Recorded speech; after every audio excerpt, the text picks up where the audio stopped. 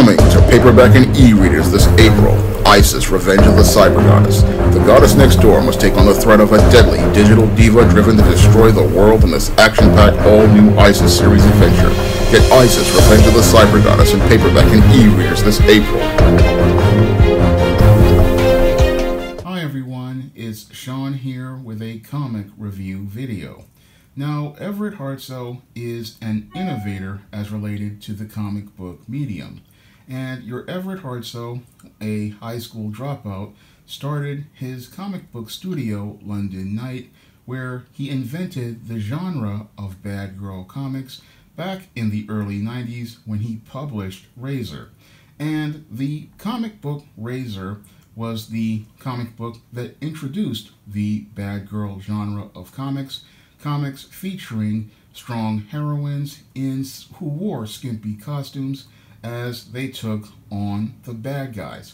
And his storytelling was some of the best of the genre, and that's the reason why Razor was a smash hit ever since it debuted back in 1991 and went on to sell millions of copies.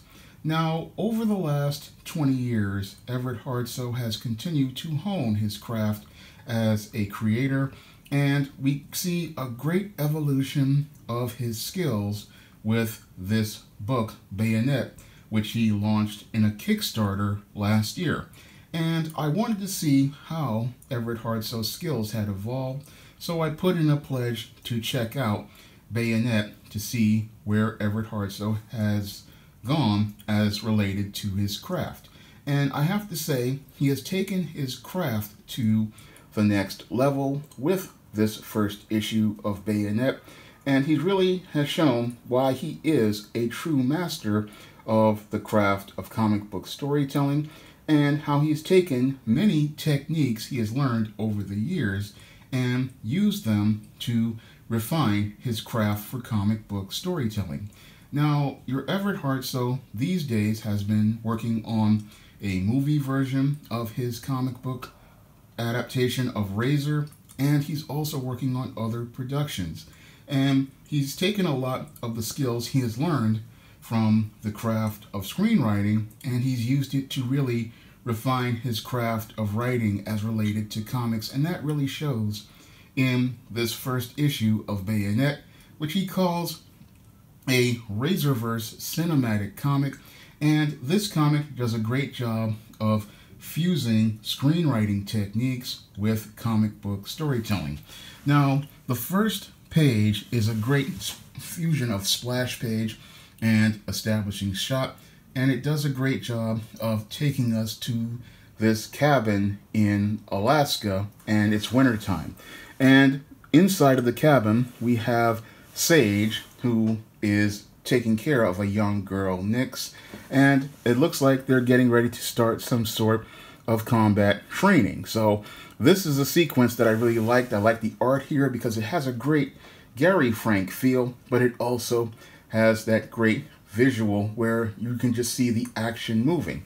And from this scene where we start to see the start of the action, it does a great job of doing what a good screenplay does, opening up with a nice inciting incident, which introduces us to the main character, who is Nyx, who is being taken care of by Sage.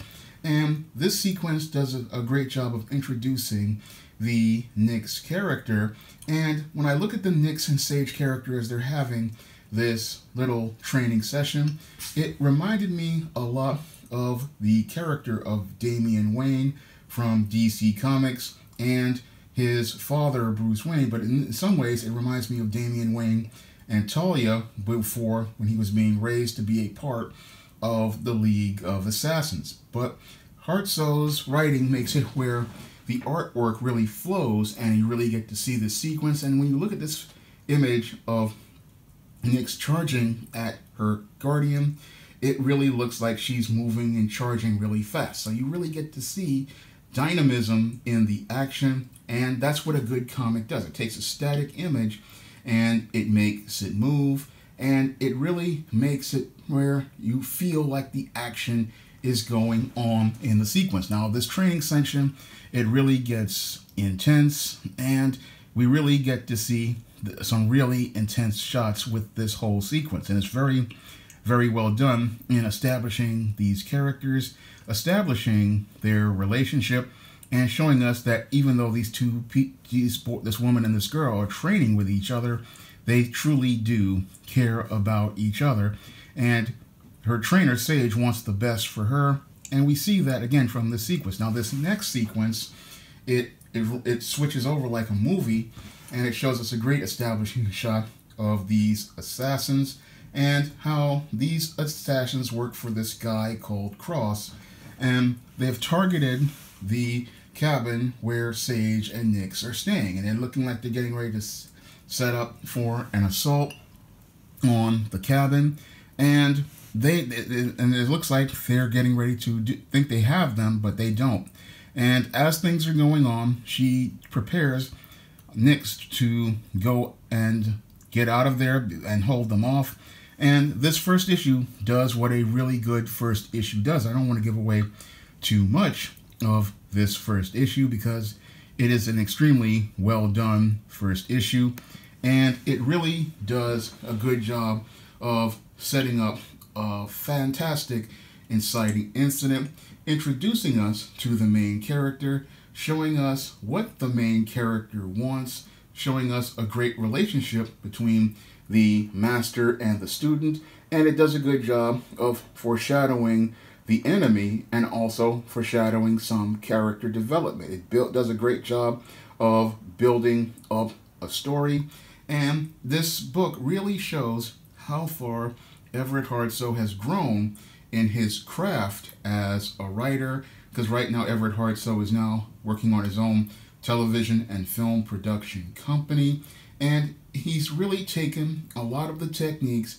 he has learned from screenwriting and applied it to comic books, and that has made for a very well-crafted comic with a very compelling storyline. I mean, as a screenwriter myself and a novelist, I can see how he has really grown in his craft and really changed his techniques to really put this rock-solid story together and really put together a very impressive first issue.